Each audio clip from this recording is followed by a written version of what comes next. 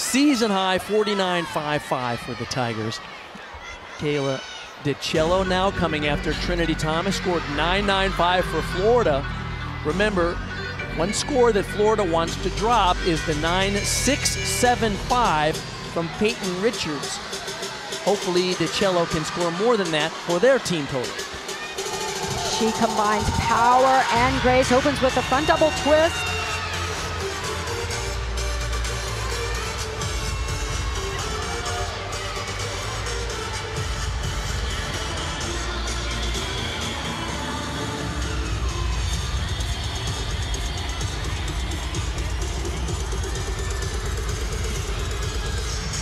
Lovely shapes in the air on those leaps and jumps.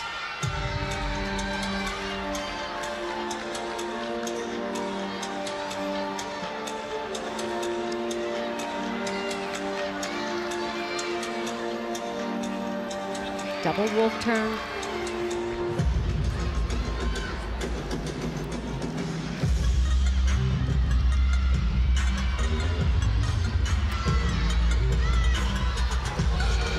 Back 1.5 to front lay, textbook.